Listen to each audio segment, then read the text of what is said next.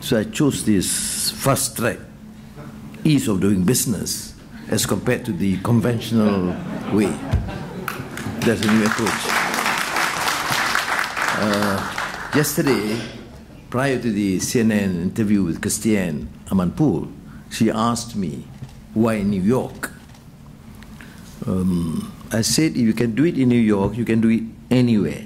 New York, New York. You're familiar with the song. Now,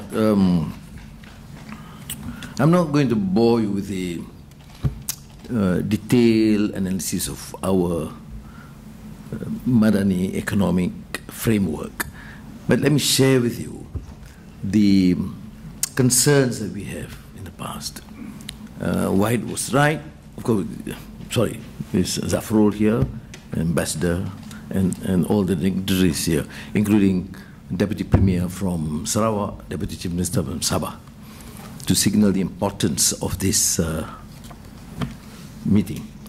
Now, we have done remarkably well, yes, but we also acknowledge the fact that we are poor and some setback on the issue of governance, of clarity in policies.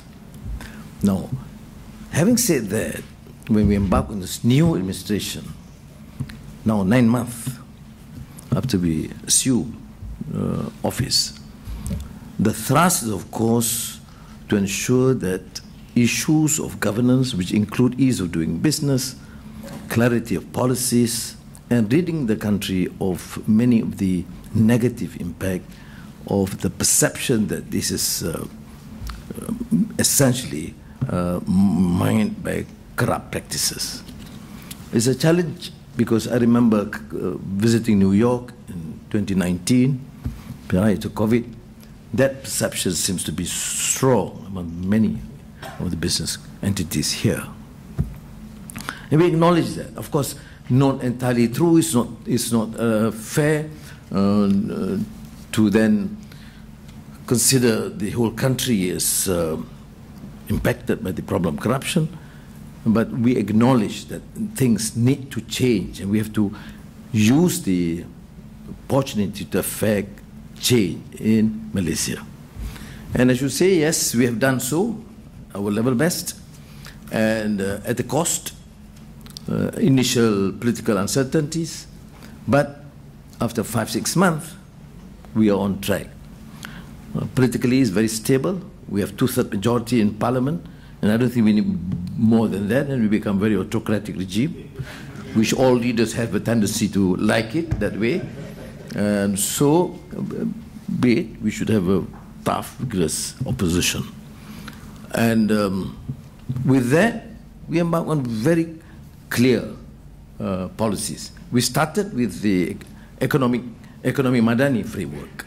Why? Because we want to show that whilst we support the notion of sustainability and all the necessary ingredients that could propel the economy, we also have to acknowledge some of the concerns that we have to face in the changing geopolitical atmosphere, our reliance traditionally in the investors from Europe and America, and now with the changing pattern, more trade investments from China, but how to navigate to ensure our centrality and to remain fiercely independent in the face of strong forces.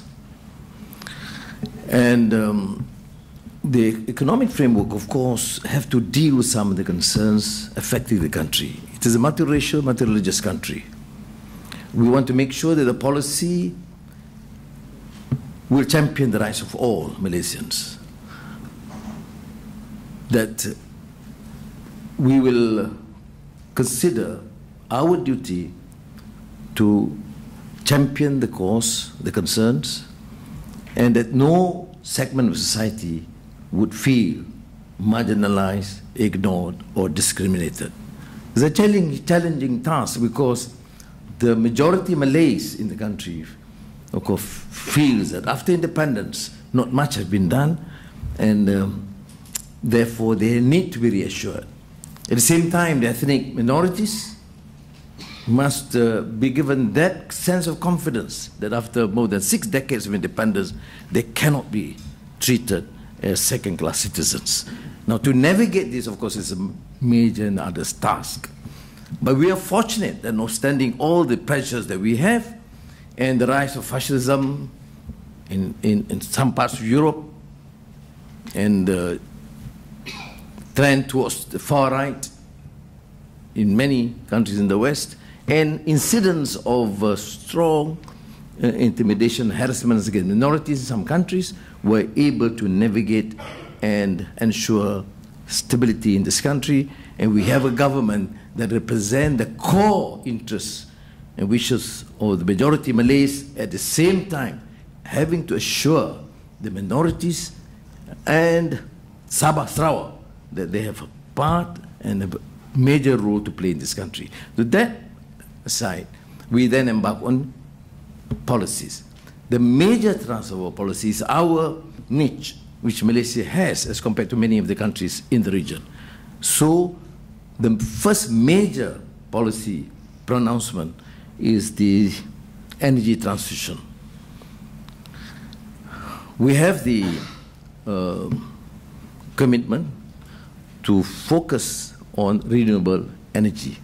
We have the resources, and we have clear guidelines and policies, and with capacity in Peninsula, and more so Sabah and Sarawak, even to be able to export to Singapore, which is of course creating major demand. So you can, so you related to this, you have data centers mushrooming in Johor and in Sabah Jaya, partly for the requirements, increase requirements in the country, but also the limited space in Singapore that would have to depend on data centers in the neighborhood in Malaysia. Then, of course, the Industrial Master Plan. I'm saying we are talking about 5-6 months. We have to really focus on these issues. And the Master Plan is, of course, a major shift from the traditional notion of what Industrial Master Plan can do, to look about the potential that we have in various states, various regions in the country, and a shift from sectors to mission-based.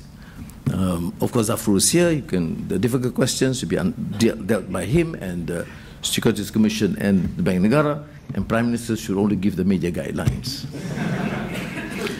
No, it's just on a lighter note. And after that policy pronouncement on the Industrial Master Plan, we embark on the midterm review of the second Malaysia Plan, or 12th Malaysia Plan. Now, you know, we are used to, which is not the case here in many Western countries, but initially after independence, we were quite guided by the need to have plans, 5-year plans. Probably at that time, a bit left of center, learning from the experience in the East.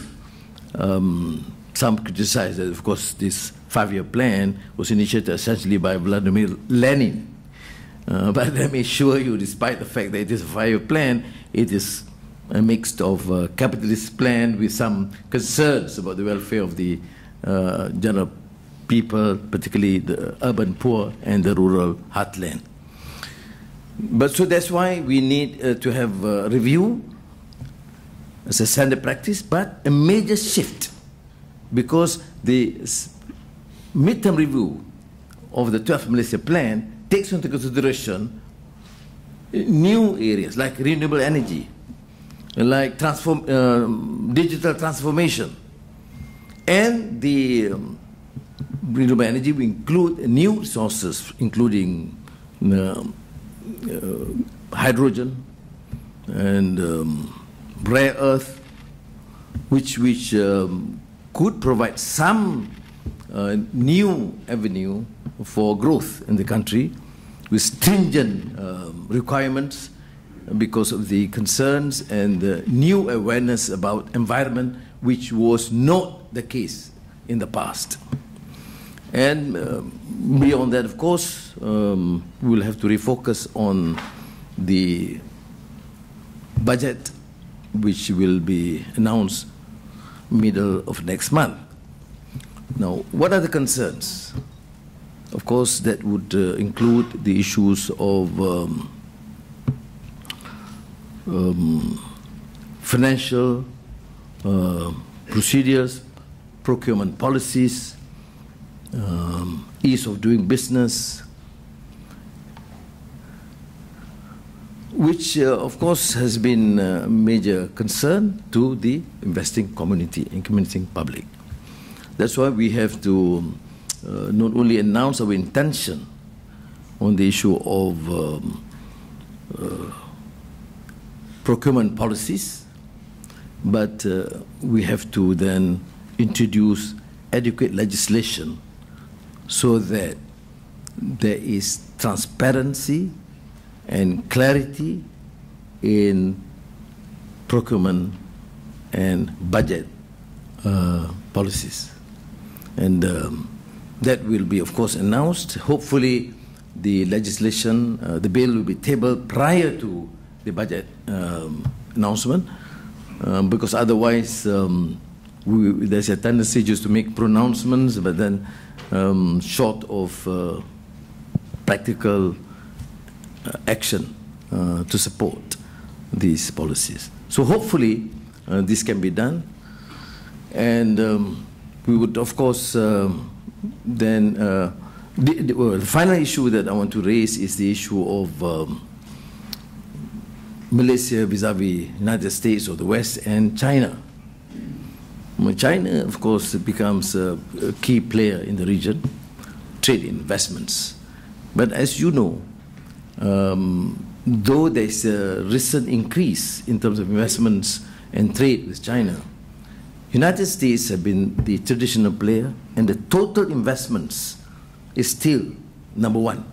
Total investments into Malaysia, United States remain as number one. And not only that, we have benefited immensely from the involvement of US companies and investments into Malaysia. I'll give you one example. When Intel embarked upon the investments in Malaysia, into Malaysia, and decided to set up a training and research center in Penang, the biggest, the most successful, the most important outside the United States.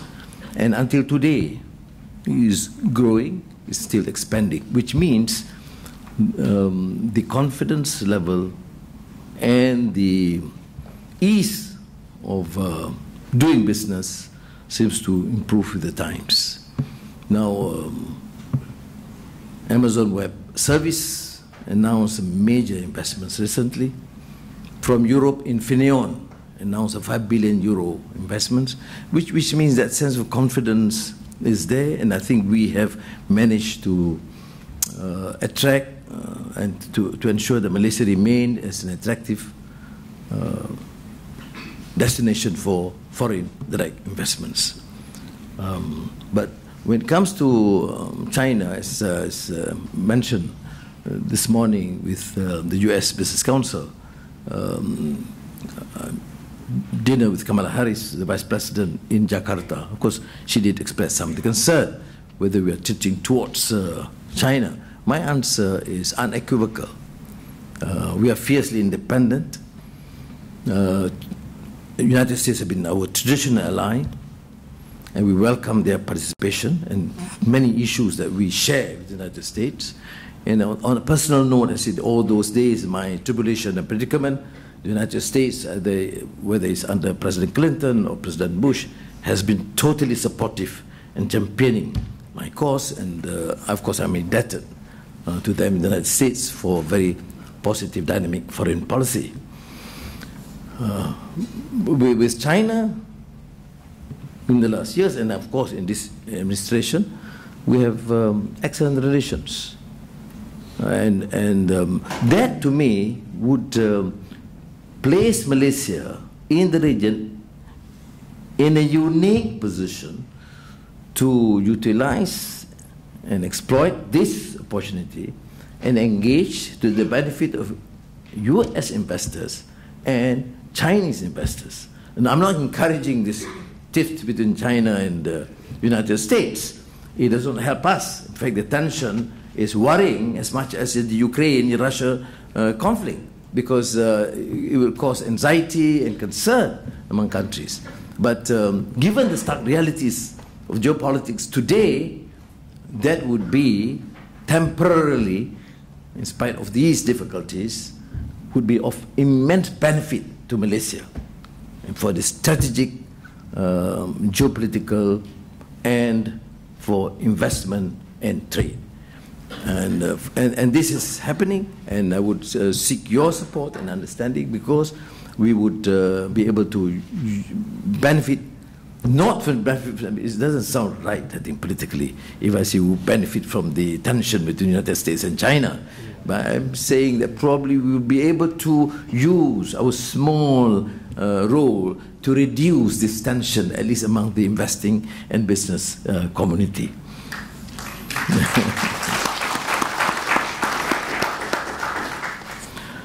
I will deal with some specific questions and in the Q&A session, and my colleagues would, of course, be of assistance,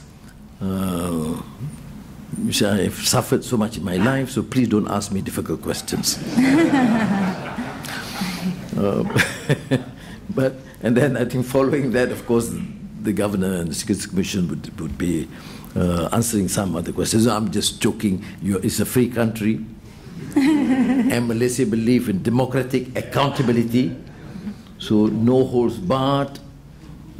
As long as you provide me good lunch, anything goes. Thank you again. Thank you. Thank you, Dato Seri.